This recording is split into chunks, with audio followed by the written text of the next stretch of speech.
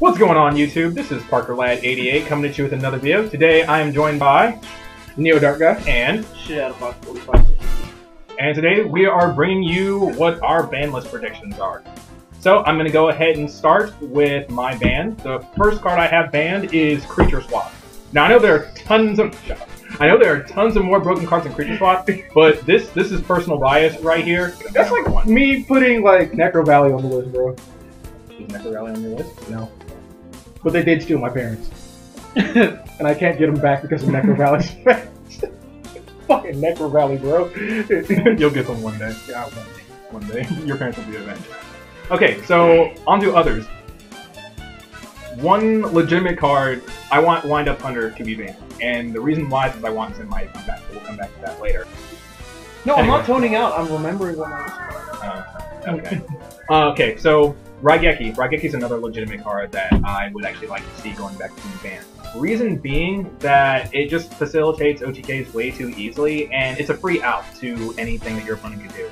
If your opponent has like a Quasar on the field, or like a Felgrand Knight, or like if your opponent has a Telenova Alpha set or something like that, you can pretty much bait it out of them for free because otherwise they're going to lose their field. And I just don't feel like cards that give you free outs like that should just be in the game anyway. So I have Raigeki. And then the last card I have banned is Royal Magical Library. I actually had some consultation on that one from Neo Dark Guy. The card would be fine if they just errot it, but they're not going to errot it, so... Yeah. And then, because some people are using it in Ignites, but more specifically, it's for chicken race. Alright. Anyway, so that's what my ban list is. So we got Creature Swap, Wind Up Hunter, Raigeki, and Royal Magical Library. So on that, I'm going to let my two associates take it away. Just want you guys No, I mean, you've pretty much covered everything that needs to get hit in this ban list. I think it'd be solid. I can't think of anything else that needs to get banned, unless, like, Jin would pop up on the list, release your rituals.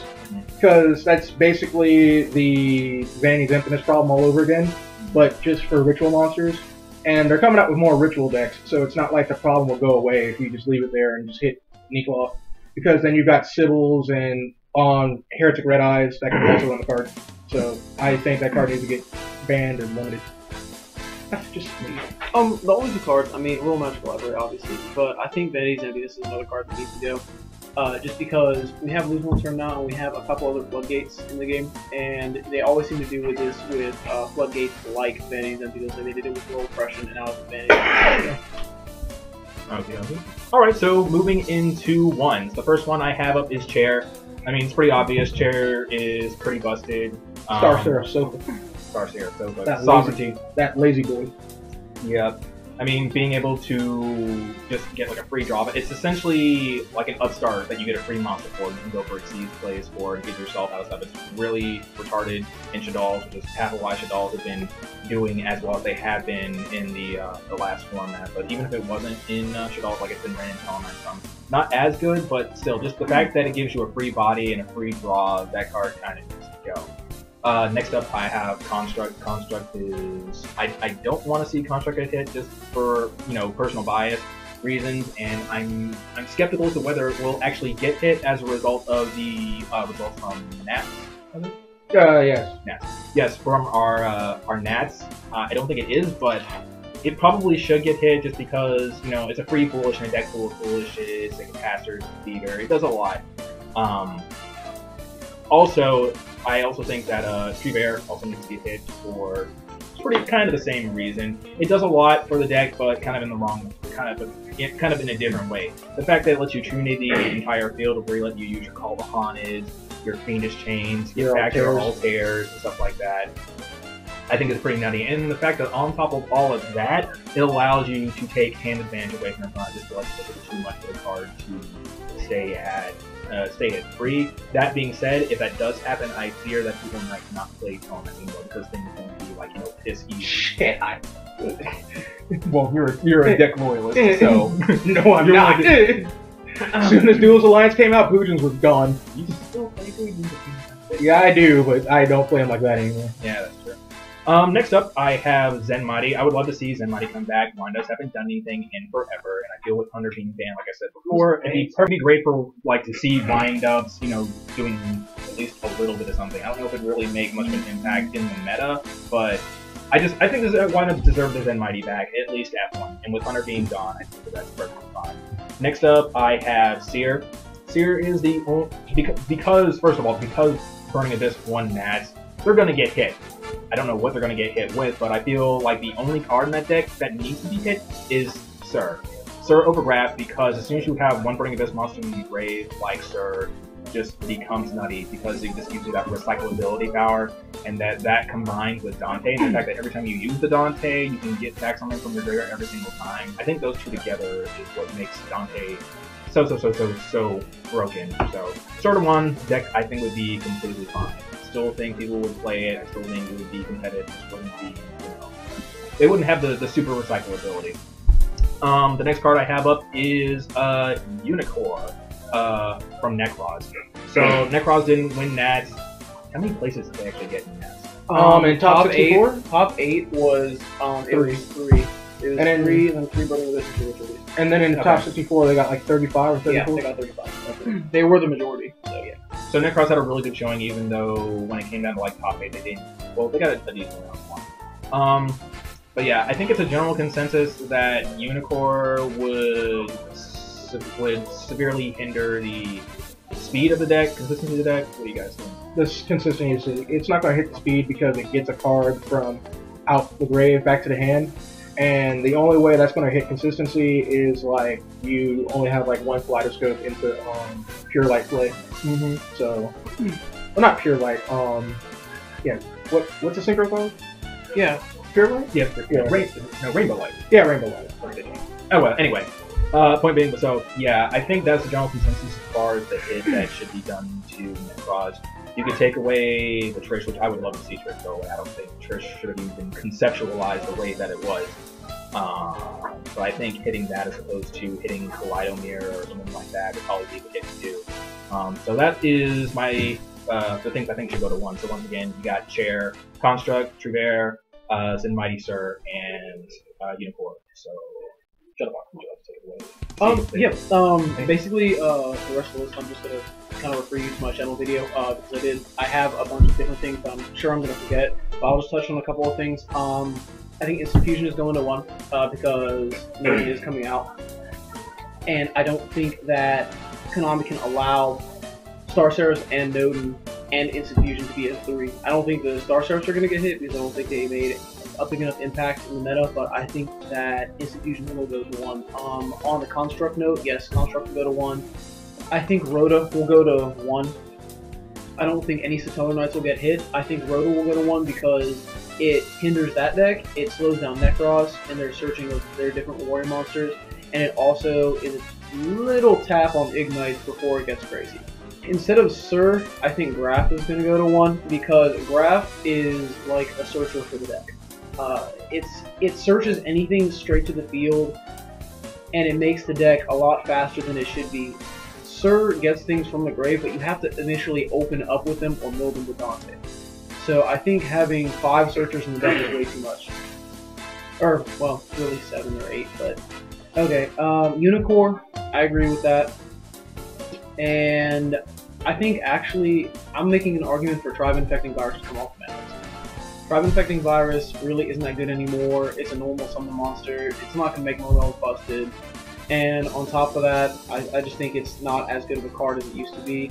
And also, I think Dark Condition of Chaos is going to come off the ban list because Spellbook's not going to do anything even if it comes out. To touch on a DMOC thing, I don't think DMOC's going to come off the list because we haven't got the errata over in the States yet. So I don't think it's going to come off the list, and I think it's going to help not Ignites, Infernalists more than it's going to help Spellbooks. Okay. What else? I agree with the Road to the 1.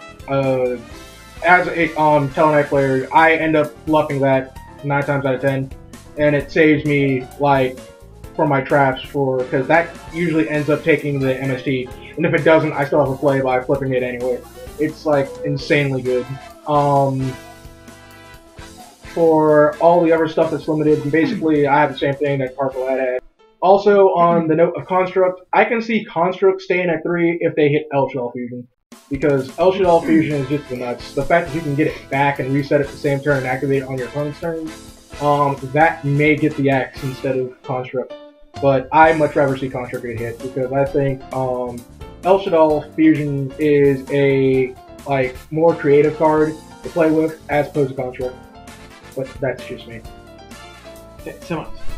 Semis. Alright, so to semis, the first one I have... Actually, first thing I want to say is Rhoda, because both these guys actually mentioned Rhoda going to 1. I actually have Rhoda on my going to 2 list. I can't actually remember what my reasoning behind that was. Because you said you didn't think that it's going to go to 3 1. Oh yeah, I don't think it's going to go, I don't think it's going to go straight from 3 back to 1 so quickly. I think that Konami is going to try it out at 2, see what happens, and then go from there. Because with all of these possible hits to Necroz, it might not be as bad. And I guess I'll probably just leave it at that.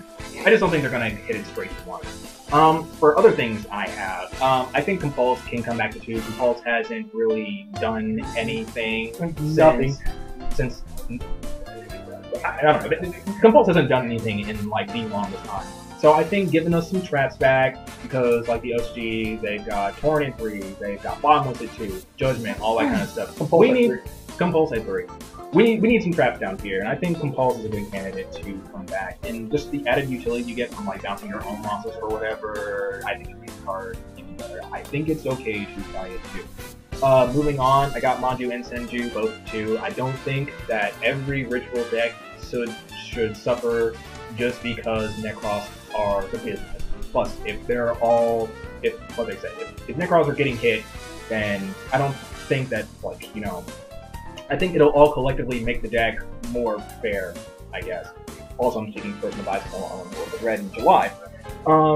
Other things, Torrent, I think, can come back to 2. Kind of like how I said for Rhoda going to 1. I don't think they're going to go from Torrent straight from 1 to 3. Oh, no. Oh, hell no. From Mirror Force? Fuck no. Hell no. So, there you go. And see, for Mirror Force, what they did was they said 1, 2, 3. And I think that for Torrent, it'll probably follow the same route. So I have Torrent in that way. And then, personal request, and I also think that's very possible. I think it'd be okay if we tried to beam out at 2. Dragon Ravine coming out to 2, your communities, they haven't done anything in forever. Dragon Rulers are gone. I still don't think that Ravine is going to do anything at 2. I don't know what else you could possibly put it with. I'm not really into the meta and stuff that what's going on these guys are. Maybe they can elaborate on it a little bit more. But either way, those are my semis. Compulse, Ravine, Manju, Senju, Rhoda, and Torrent. I wouldn't mind Ravine coming back to 2 because Dragoon was just fucking lose to Ragnar 0. Anything like F them. Monster Gate. Because I really think they're gonna try to push Infernoids, and Monster Gate at 2 is really gonna help that deck. I think that would help out the deck a lot. And when we eventually get Decatron, and if we ever get the erotic Demoth, I think that would be really helpful towards that deck. Because the deck has potential, it's just that it gets blown out really easy by other decks and bad hands. And game keys. Alright, on my list I had Compulse, Bottomless, and Book of Moon. One of those cards coming to 2, because they all are kind of the same. Book of Moon is the most powerful out of the 3, and Compulse is the weakest out of the 3. So could I see Compulse coming to 2? Yes, and I think it should. On the Dragon Ravine note, I actually think that card's coming to 3, because it doesn't do anything. The only thing that it does is when Dragon Knights come out, or Draco Slayers in the TCG, they will help them out a little bit. Not a lot, but a little bit. I think after Unicorn gets hit, I don't think Manju and Senju need to be hit at all. To be honest with you, I think it does enough to the deck where you only have 1 Unicorn. If that something happens to that, you lose. Or not lose, but it slows you down a lot. Torrent, I don't see coming to 2 if Compulse comes to 2. 1, 2, 3s. Okay, so I only have 2. I've got Sinister Serpent and DSF, Dark Strike Fighter. Sinister Serpent, it didn't do anything, this format being at 1. Oh, yes. Yeah. So they can put it back to 2, they can put it back to 3. I think it's probably going to go the path of, what was that? Was it Tsukiyomi? Yes. Yeah. Tsukiyomi, Magician of Fate, Goyo Guardian. It can go that route, but honestly, I think it goes straight back to 3. I don't think Sinister Serpent's going to do anything with the way that's been reworded. And then DSF got the errata. It's perfectly fair. Some could argue it's actually, severely nerfed. Oh yeah, they knew the shit out of that card. Yeah, so DSF, they can come back to 3. Sister Serpent back to 3, and that's pretty much all I have for stuff going back to 3. I say bring Chase Shard back to 3. I'm a crazy motherfucker. And then I think Charge Light Brigade's coming to 3. I think it's been a long time. I think Infernoids need a little bit of a push so that they can be somewhat good in the next meta. I said Monster Gate too. And obviously Light Storms aren't going to do anything. They're horrible. They're terrible. Alright guys, well that was our thoughts on the ban list. Let me know what you guys think, and I'll be back to you later with future videos. This is Parker Lad, Neo Dark Guy. And Shadowbox. and we'll get you guys next time. See ya! Bring something!